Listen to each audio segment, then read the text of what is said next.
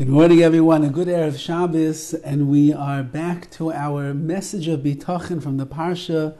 This week's Parsha, Vayeishev, there are so many, it's hard to choose which one. But I want to focus in on a Maisa, on one of the events that takes place in the Parsha that is, of course, very difficult to understand. We're not going to go into the details of this Parsha from the mystical level, the deeper level, but this that we have the union of Yehuda and Tamar, which seems to be something of ill repute and out of wedlock, and yet at the end of the day, Tamar is confronted with the following moment in her life, and that is that Yehuda is accusing her of being a Zaina, of being a woman of illicit relations. She has in her hands the objects that Yehuda gave her as she left his presence after they had intimacy.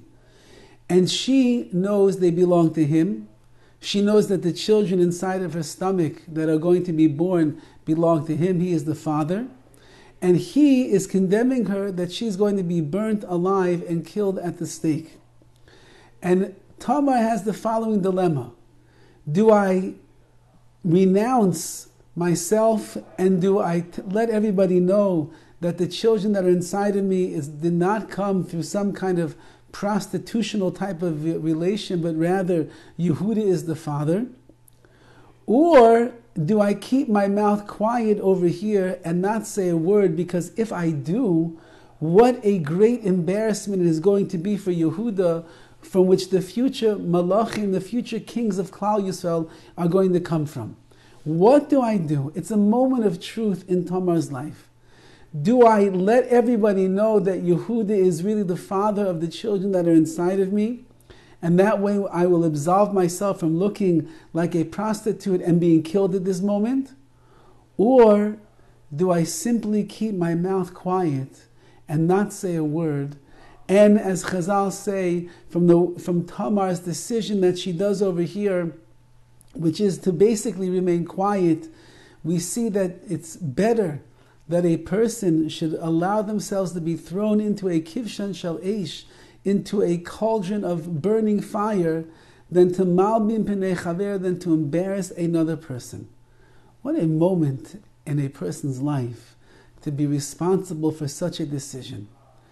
A person with amun and bitachon in the Vayeishev The Incredulous understands that we came in this world to do the ratzon and the will of Hashem. And if my admission or my words are going to cause shame and embarrassment and disgrace to another Yid, to another person, someone especially on the stature of a Yehuda, says Tamar to herself, I cannot open my mouth right now and embarrass this man for all generations.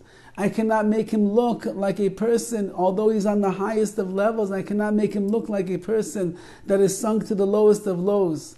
And therefore, says Tamar, with a bitachon shlema, with pure bitachon in Hashem, HaKadosh Baruch Hu, I will do my part, and you will do your part.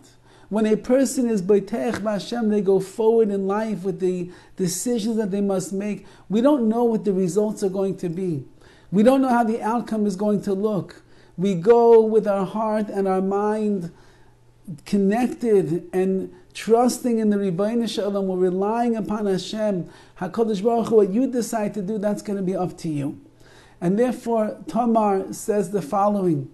She sends a private message to Yehuda, and she says, whoever these three things belong to, whoever these objects, these items belong to, he should know that he is the father of the children that are inside of me.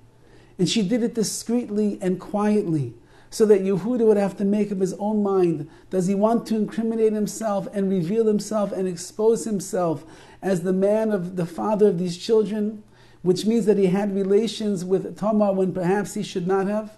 Or is he going to stay quiet and watch this poor woman go to her doom and leave this world?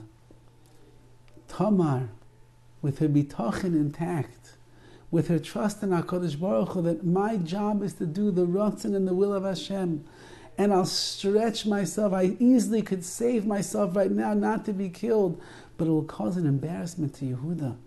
How can I be malbin pnei chavera? How could I embarrass and disgrace and whiten the face of Yehuda in public, to embarrass him in front of all? And so she took upon herself to remain silent. She took upon herself to hint to him that perhaps he is the father of these children. She left it up to him to decide what's going to be, but ultimately she's leaving it in the hands of Hashem. If you want me in this world, Ribbono Shel Olam, so then you'll allow me to continue to survive and live in this world. If now is the last moments of my life and I will be burned at the stake alive, and there will be no more Tamar in the world to bring these children into life, which eventually will bring the offspring of Dovid HaMelech, which will eventually bring the offspring of Mashiach, then that's also your decision, HaKadosh Baruch Hu. I place my faith and my trust in you.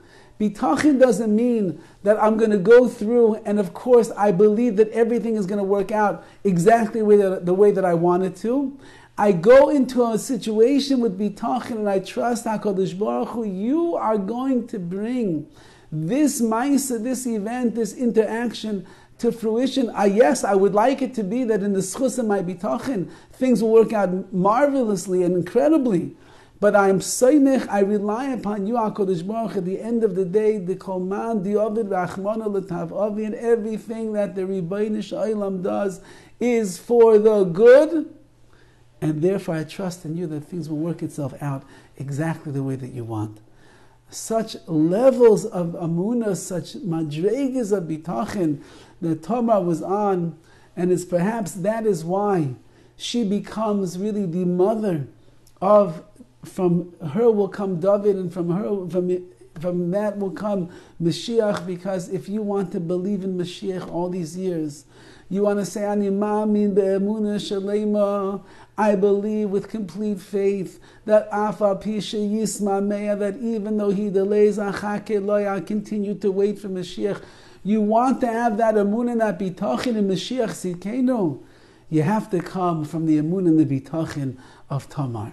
And therefore we should be mechazik ourselves to recognize that if you just put your faith and your trust in Hashem, not only will everything work out even better than you imagined, you could end up being zeicher, to be a link in the chain that will bring Mashiach Tzidkenu b'mheira liyameinu. Have a wonderful Shabbos.